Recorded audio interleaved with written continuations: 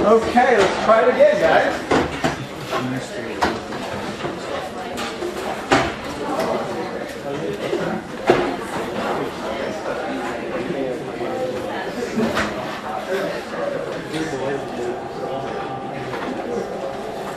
Okay, so where was I?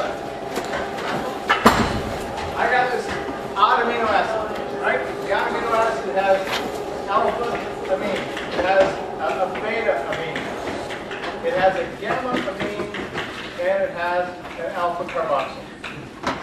I do a structure that looks something like CCC, that was alpha carboxyl, alpha amine, there's a beta amine, and there's a gamma. Notice that we're putting hydrogens on the unit. All right. pKa values I gave you where this was, I think, 7, this was 8.5, this was 10.5, and 2.2. Is that all right? Yeah. We've got a weak acid, and you can tell me what weak acid, because anytime we have pKa values, we have 4 weak acids. Right? And we have weak acids, what do we have in this solution? What property does it have? Buffer. Buffers. It doesn't include dissociation, which is why we have buffer. Okay? Right. So that's what's up with this. So if I were to draw the titration curve for this molecule, it would look something like here's pH. Here's hydroxide atom. And I hope that you would recognize what a buffer would do. pH wouldn't go up much as we added more OH within buffering regions, right? Where are the buffering regions? Well, there's one right there, there's one there, there's one there, there's one there, right? So what's it going to look like? It's going to look like, okay, buffering region, buffering region, buffering region, buffering region, going, right? 1, 2, 3, 4 buffering regions. 1, 2, 3, 4 weak acids, right? This is going to be at 2. Maximum buffering capacity occurs at the pH equals pKa. This will be at some scale, we'll call it 7. 5. And we will call this guy 10.5. Actually, as I think about this, maybe it's 6. Instead of making this 7, let's make this 6. So this guy's 6. All right. Now, let's imagine I've got this molecule and I have in a solution that is at pH equals 1. Now, I give you a rule about what happens with respect to the protons being on or off, and I'm finding I talk to students, it happens every year. They don't want to memorize the rule. Well, if it's one above, then it's on, or it's one below, it's off. And that is to say that whether it's the pH is above or the pKa is above. Memorize the rule. I'm not going to give you the rule. Okay? You're responsible for the rule. The rule says pH more than 1 unit below, protons on. pH is more than 1 unit above, protons on. Right? There's your rule. Simple. All right. Now, you also have to know what the charges are if the protons are on or off, right? On means protons on means plus charge. Proton off means 0 charge. For carboxyl, proton on means 0 charge. Proton off means minus 1 charge. Okay. That's all the information we need to show the charges on here and find the pI. All right. So how do we do it? Well, pH 1. Let's apply our first rule. What is the charge in this molecule? Proton on or off? On. pH is 1 unit below, right? Proton on. pH is 1 unit below, right? Proton on. Proton on. I'll give you an easy one. 4 protons on. What's the charge of this molecule?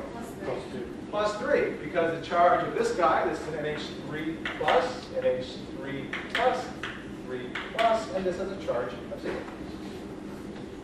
So if I were to say, show me where the charges are on this graph, you would say, oh, okay, well, that's very easy. Down here, a charge of plus 3.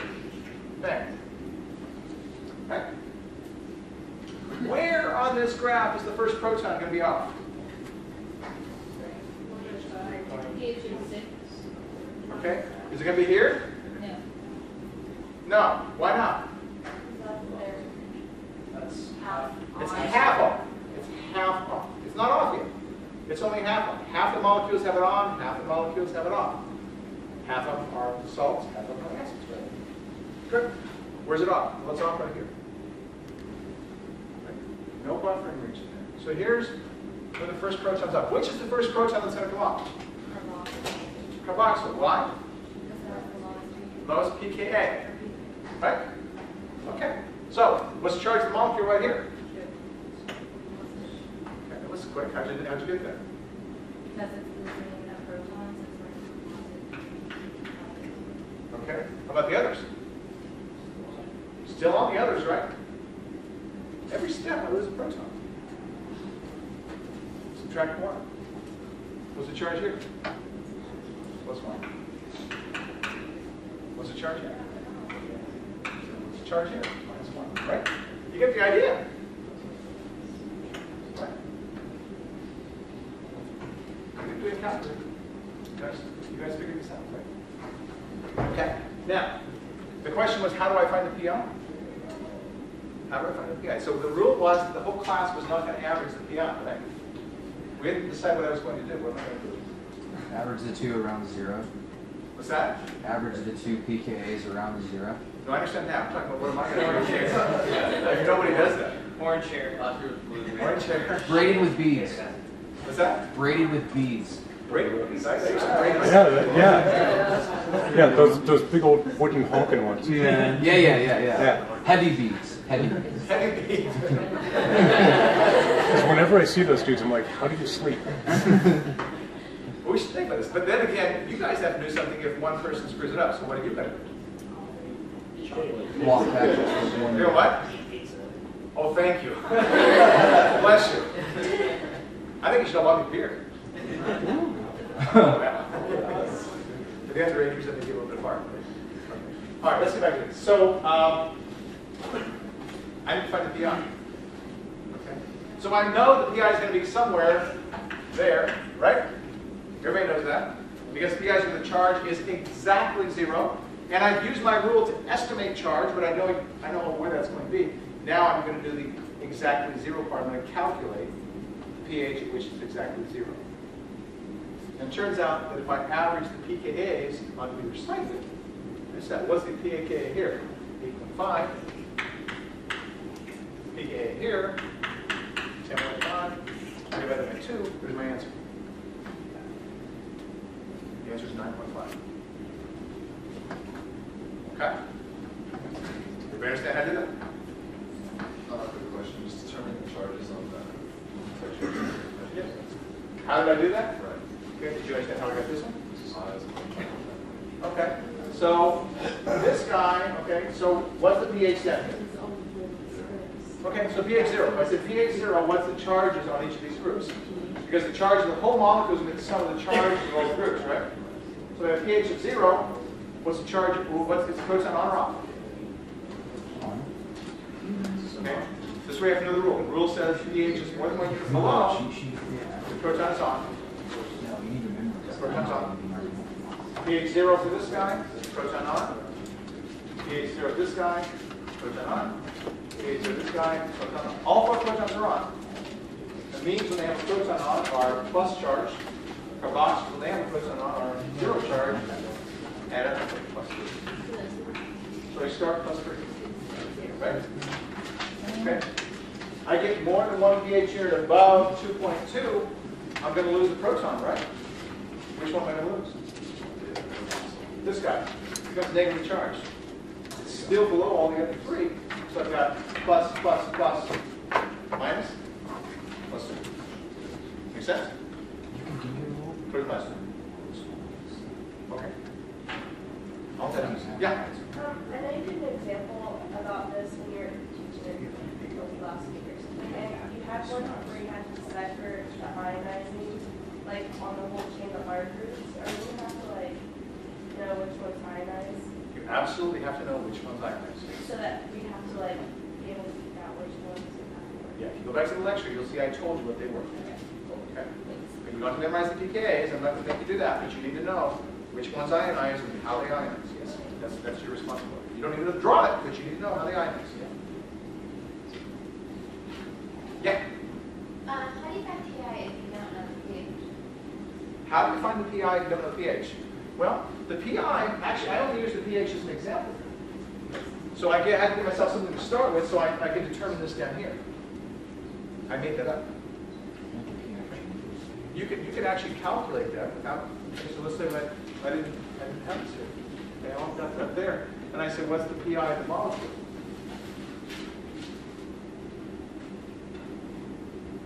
How would you do it? Same one. Right. I have to decide what the charge is to start, right? So to start, I'm starting with the lowest pH. Right? That's why I said 1, it could be 0, right? But something had a low pH so that I knew that I had a starting point, and then once I had the starting point, everything else followed. Does that make sense? So I made that up. It wasn't, I wouldn't give you that in a problem. I'd say, here's the pKa's, what's the PI of the molecule? Make sense?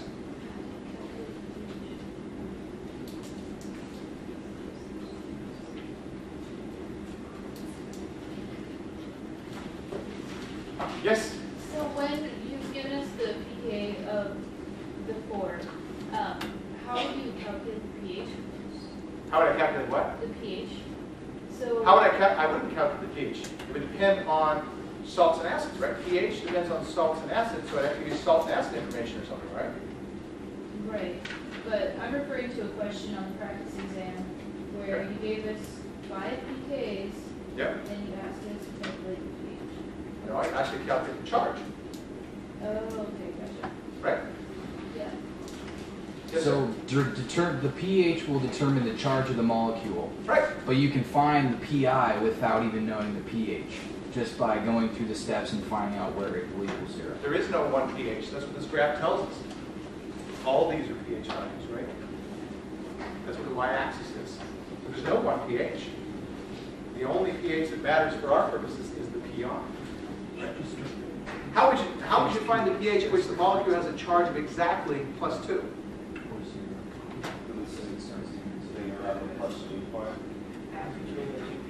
Average is 2, right? Right. There's nothing magical about 0. I can find the pH at which it's exactly charged +2. Does that make sense?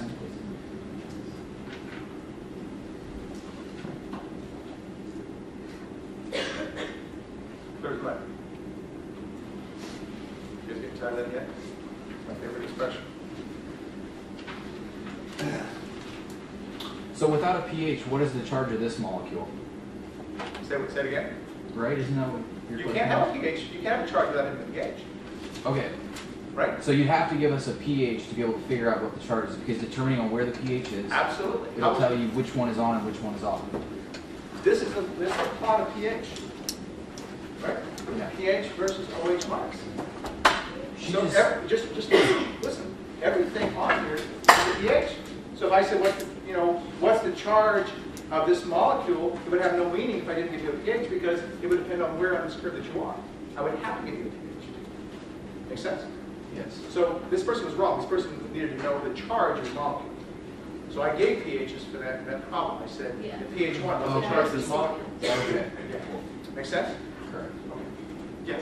So if you gave us a pH and told us, or asked us how much salt and how much acid is Yeah. on one of them, could you walk us through? Yeah, okay, that's a good one. So let's say, let's go do an acetic acid one, okay?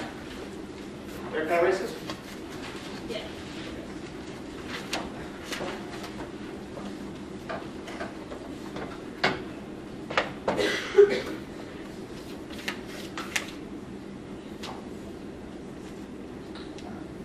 Okay, so I've got acetic acid, HA6. pKa, which you don't need to know, but I'll give you at least 4.76.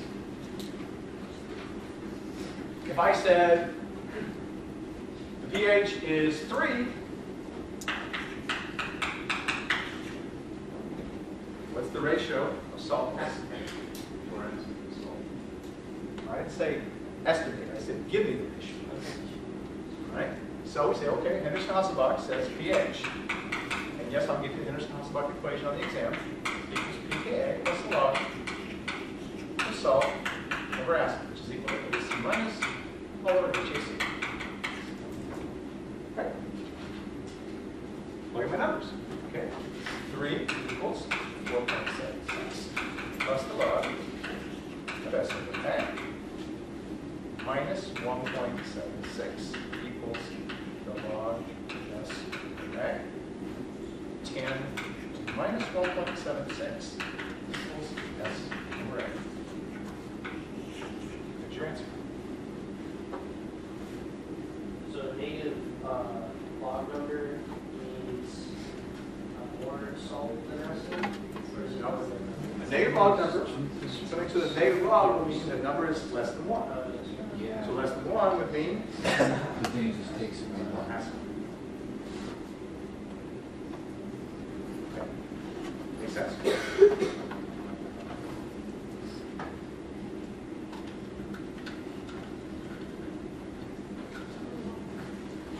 hate this because I got black pants on. I walk out just touching myself.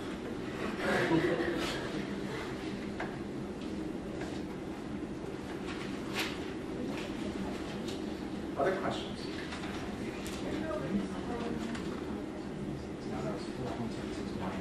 This one, so, it's already worked on. It's already worked on.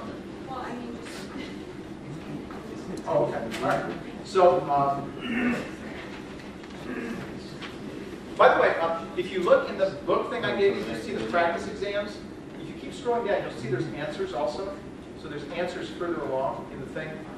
In the book, when it's finally done in an iBooks format, it'll be on an iPad, and you'll be able to click hyperlinks so you can go from here to the answers. You don't have to go scroll and all the other stuff like that. So that would be fun.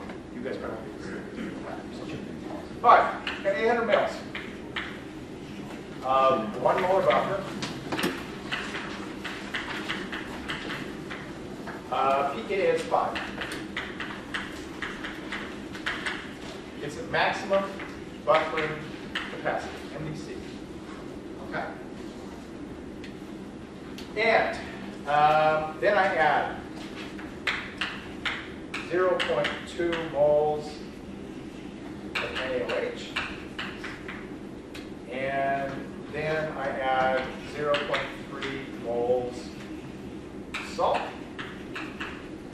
And I say, write an equation. Okay, so equation. Right. So how do I work this? So to start the thing, whenever you see the word buffer, I want you to get the following thing into your head. Buffer is equal to salt plus acid. I've talked about that many times, but people don't write mathematically. They're so hung up on punching numbers in calculators, they don't write mathematically down what they know.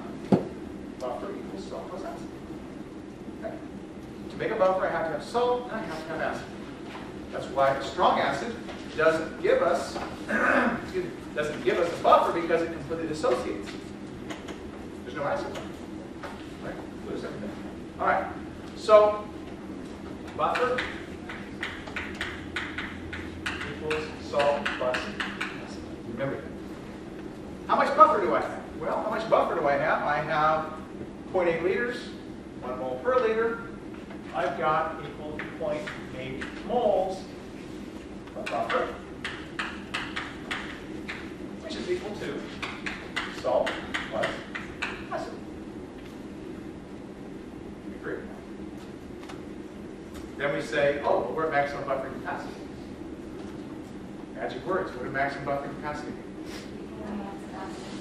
Equal mass of acid and salt. S equals A equals 0.4 moles. I can't write those. Salt and acid. So that's how much I have right up here. Then I start manipulating. I start adding sodium hydroxide. What does sodium hydroxide do to salt and acid? Pulls hydrogens, which means what? Takes away from acid. Decreasing acid and increasing salt are the same amounts. So if I add 0.2 moles of sodium hydroxide, I'm going to lose 0.2 moles of that. I'm going to gain 0.2 moles of that, right? So after I've done that, salt will equal 0.6 moles, and acid will equal 0.2 moles. We agree? And then I add salt.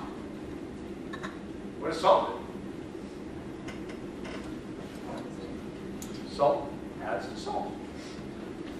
So if I add 0.3 moles of salt, okay, that's easy. I can do that. 0.3 moles of salt. I've got a total now of 0.9, right? Right? 0.6 plus 0.3. I haven't done anything to the acid. The acid still sitting there.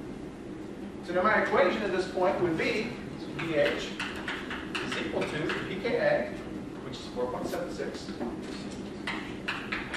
I'm sorry, it's 5. Sorry. I always have acetic acid. pH is equal to 5 plus the log of 0.9. Oh, wait. 100% right there. Just got 100%. Then the question, how much HCl would you have to add to return the solution to its maximum buffering capacity? How do I know I have to add HCl?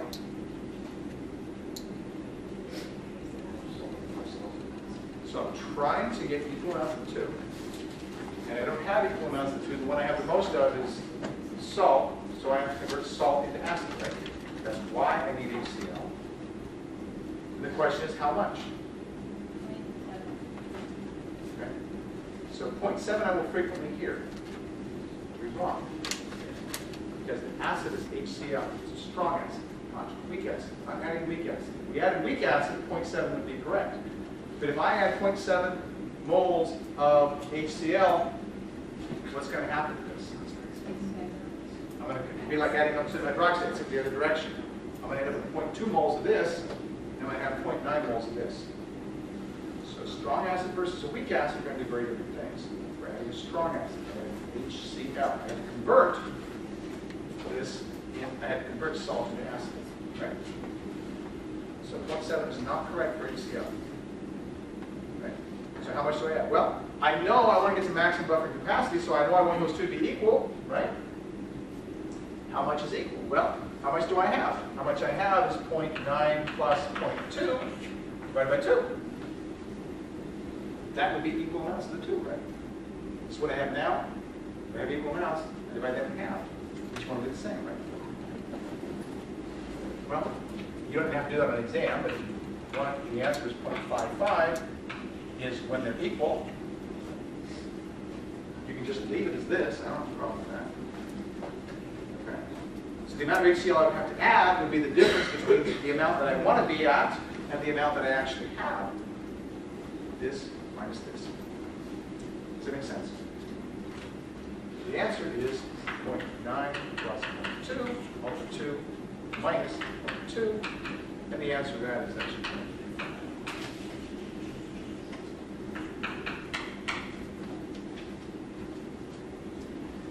Okay. Now, label your work. I want to give you one piece of advice. Label your work. Everybody wants partial credit.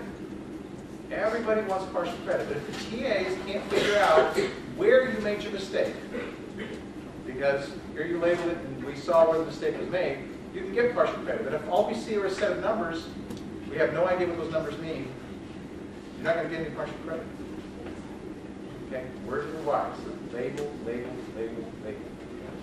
So the more you do that, the more likely you are to have the TA understand what you meant when you were doing that and where you made your error. Okay? Yep, that makes sense? Good enough.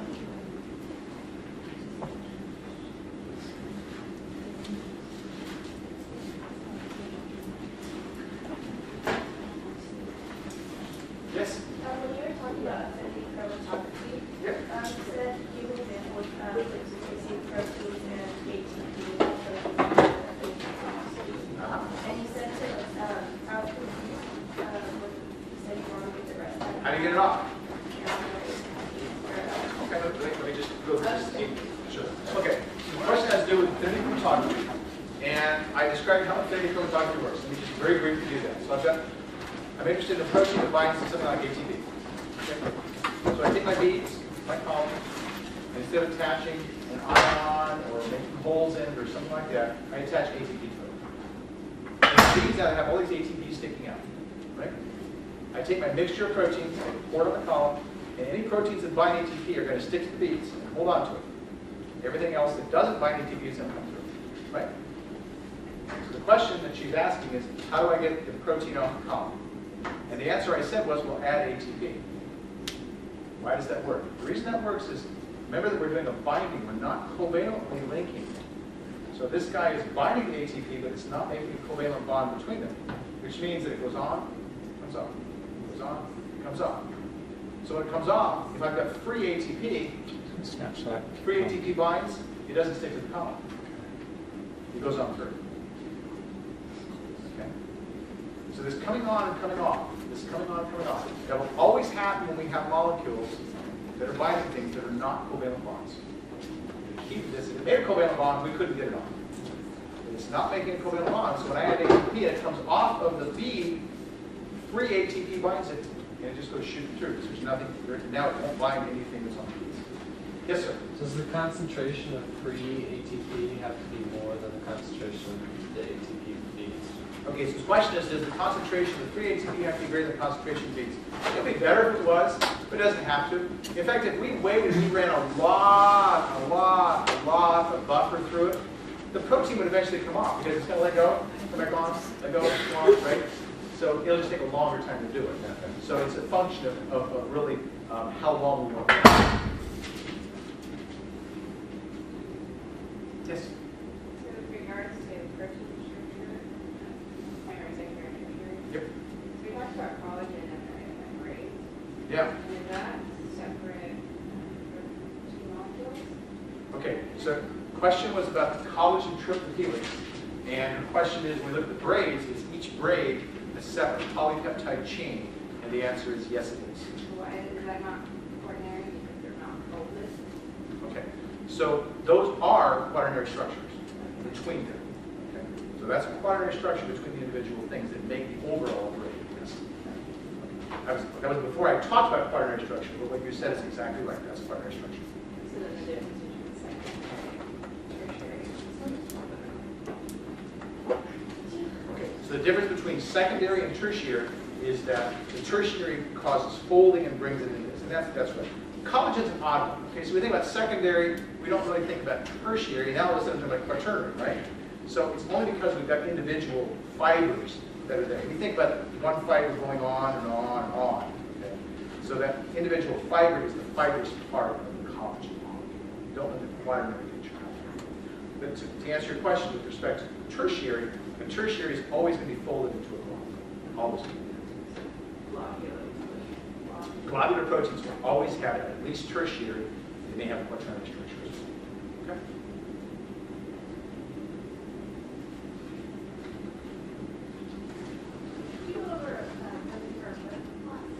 Life-Rivers plots. Okay. All right.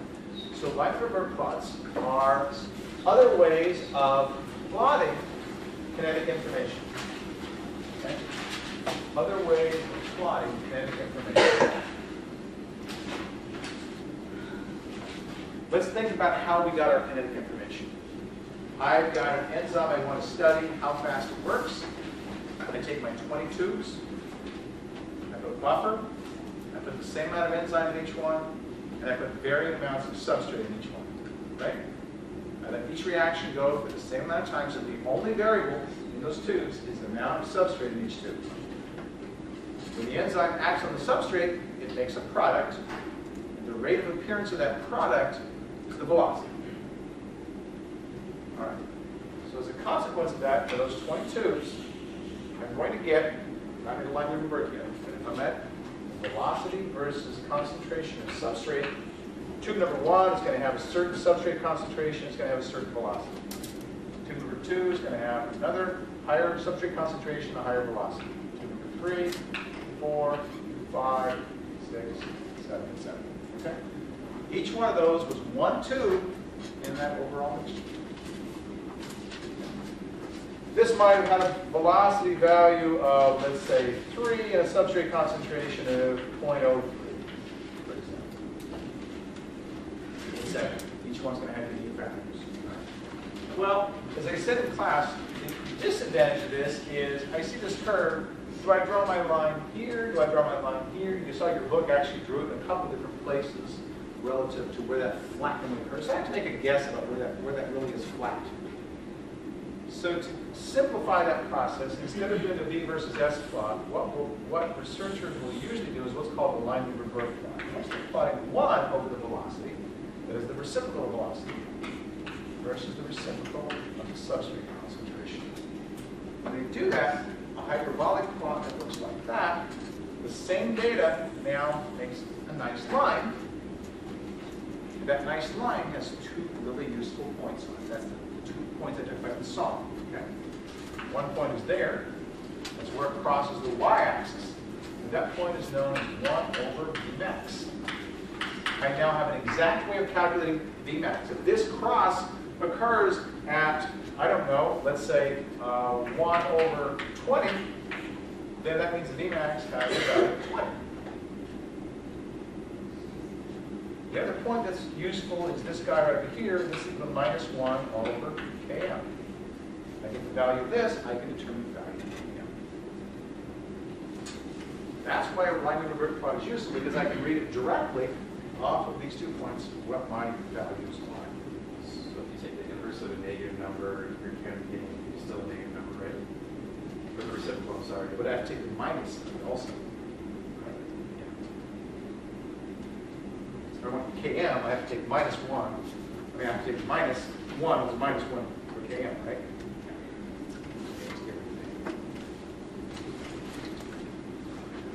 So this value might be minus 1/5, right? The value of Km would be equal to 5. Minus 1 over minus 1/5. Yeah. Sorry, you give us the equation so that we have to make the reciprocal and graph that to find the Vmax and Km. I find that drawing graphs, I mean, I can give you numbers. In fact, if you look in textbooks, you'll frequently see they'll have you plot data to do that. But to me, learning how to plot data is something that you learn in a math 111 class.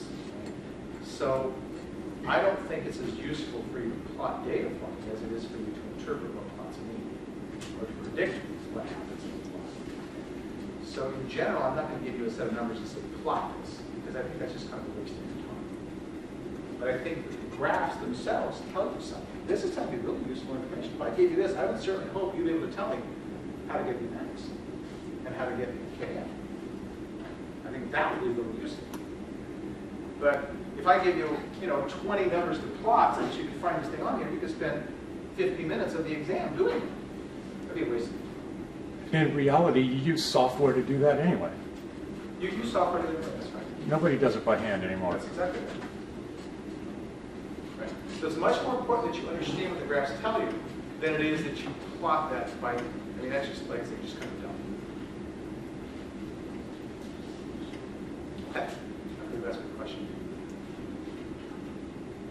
When we talked about reversible information, Yeah. and on the non-competitive side, because we're dealing with the process hasn't had any effect on the amount of the substrate concentration. So that's why the KM doesn't change. But when we talk about the Vmax, because the inhibitor is binding with some of the enzyme, it reduces the amount of enzyme, it reduces the velocity, which reduces the Vmax. And that's why Vmax is Okay, so his question had to do with why the non-competitive inhibitor caused the Vmax to decrease. And the answer is because there's no competition of the substrate for the enzyme. There's always a fixed amount of enzyme that's not out of action in non-competitive inhibition. So if I took 2 sets of tubes, one I gave less enzyme to and one I gave more enzyme to, and I did Vmax, one I had more enzyme and a higher Vmax, because Vmax varies with enzyme concentration, right? So just like I've done an artificial situation of 2 tubes, I'm putting an inhibitor in there, I'm reducing the amount of active enzyme, and I compare that to an uninhibited reaction. What it's going to see is that it's over Vmax. So that's why. Yes? And so with a competitive inhibitor, not changing the amount of enzyme that can be active, but so that's why it's not changing the Vmax. Okay, so his question is, if I have a competitive inhibitor, I'm not really changing the amount of enzyme that's active. That's not quite true. Okay? Because at low concentrations, a lot of the enzyme is not active. That's why I have a curve lower, if you recall, right? But at very high concentrations, I have essentially none of the enzyme active. And it's at very high concentrations that we get Vmax. Right? So very high concentrations, and it's a good question, very high concentrations, the inhibitor is that as if it's not there. Concentration is not true in this guy. Okay? Yes? So if you're to plot non-competitive inhibitors versus competitive inhibitors, what would that look like? If I compare, okay. So he's asking me to give you something I didn't talk about, but I'll do that just since you asked about it. So I've got, here's uninhibited, put a U there. Right? Your question is, what does the competitive inhibitor look like compared to an uninhibited reaction? Why would it work? You guys can actually do this right now. You're going to help me do it. Right? What do we know about a competitive inhibitor? What changes? KM goes up, right? What happens to Vmax? It's the same. So we know one point is going to be common between the two, right? For competitive, that's going to go right through that point. What happens to the Km? Well, More negative. all right, minus 1 over Km. If the Km goes up, minus 1 over Km will actually get closer to 0. Now I have 2 points. 2 points to find the line. Looky there. Competitive. Right? You do that in the concept. Plug any numbers, didn't do anything like that. You do that in the concept. Right? How about a non-competitive inhibitor? What changes?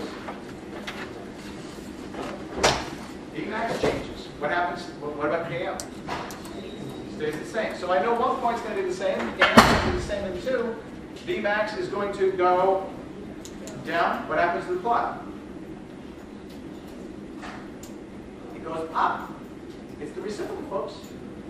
1 over. Right? So, somewhere up here, non-competitive. And that's what it looks like. Makes sense? You could have done that. This is why I really like you thinking about what graphs tell you, and you don't get overwhelmed with the numbers, right? The graphs tell you something, right? This is really useful stuff. That you could have done this without any number crunching, with anything else, because you knew what happened to Vmax and Km. You simply showed it on a graph with that hand. Yeah? I'm sorry, did Vmax go up or down for a non-competitive? It goes down. So 1 over Vmax goes up. Okay.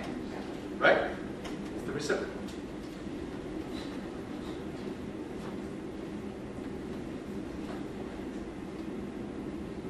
I see a lot of smiles. That's good. I hope that's good. Great. It's a sign of we're going cuckoo.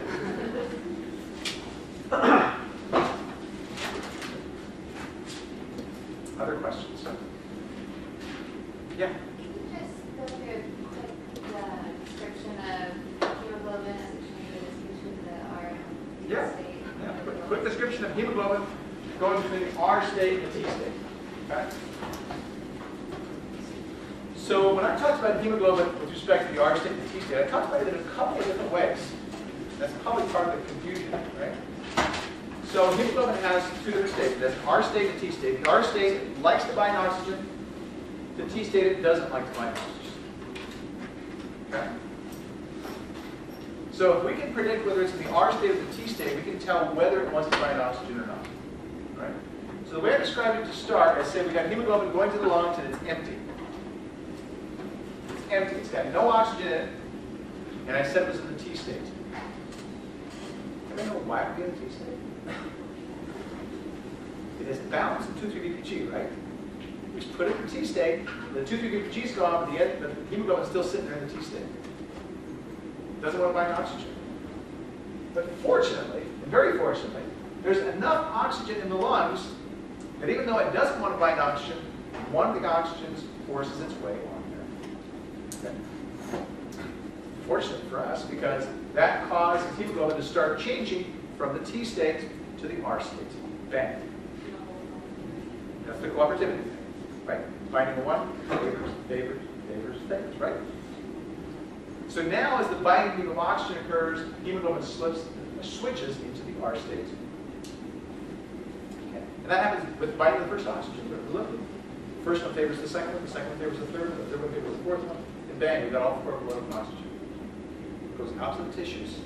It gets out to the tissues, and several things affect the affinity hemoglobin has for oxygen. So I talked about protons. I didn't say whether it was R or T. In fact, it's a little fuzzy, so we won't talk about whether protons cause R or T. Protons do favor release of oxygen. So we release some oxygen. Carbon dioxide favors some release of oxygen. But from an R and T perspective, the most important molecule is 2,3-DPG. 2,3-DPG fits in that donut hole of hemoglobin. And that really induces a structural change in hemoglobin. So now it's really going to go into the T state.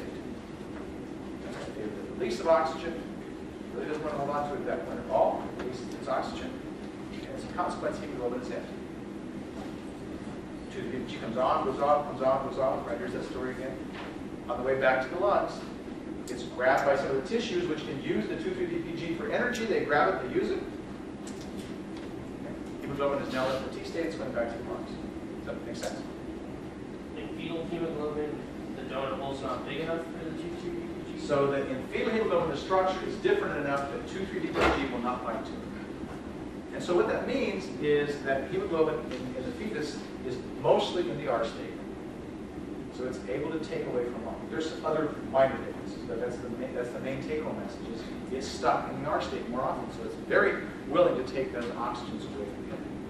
Could you tell us how much CO2 hemoglobin can expel? I didn't tell you how many was carried per hemoglobin now. And that's going to vary a little bit because in the case of carbon dioxide, there's several different amino acids in it.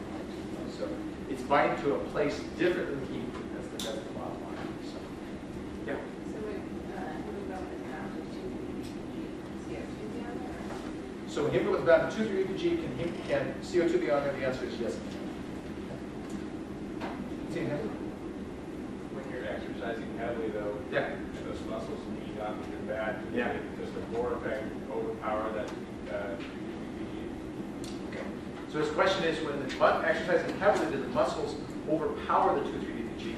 In fact, the muscles are producing a lot of 2,3-DPG. That's a byproduct. So 2,3-DPG is a byproduct of rapid metabolism. So these two are working synergistically. That is, 2,3-DPG, actually three things, working synergistically. 2,3-DPG is being produced at the muscles, so is carbon dioxide and so are protons. All three of those are favoring the release of oxygen. Yeah. I thought you mentioned Yeah. Well, it gives cells energy. So cells are gaining 2,3-DPG along the way. It turns out 2,3-DPG is intermediate in the glycolysis process, the process of making that sugar. So it's just like saying, here's another molecule that you can use for food, and so they're grabbing it and using it. Oh, sorry? Sort of like that, yeah. Okay, thanks. Okay. Other questions? I'm sure glad this room is empty. We've been running around for a while playing everywhere.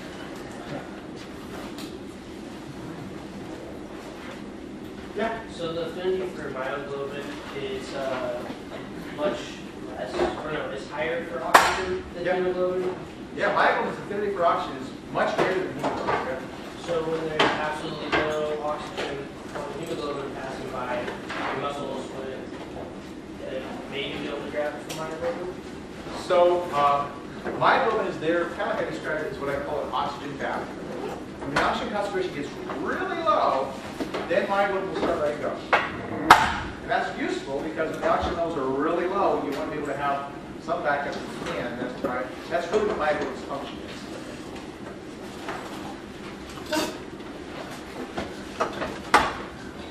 Ready to go? Okay. I will be in my office tomorrow, so if you have questions, come see me. And I will get this video posted quickly tonight. So see you guys tomorrow. And good luck on the exam. Ready, Mark? Yes.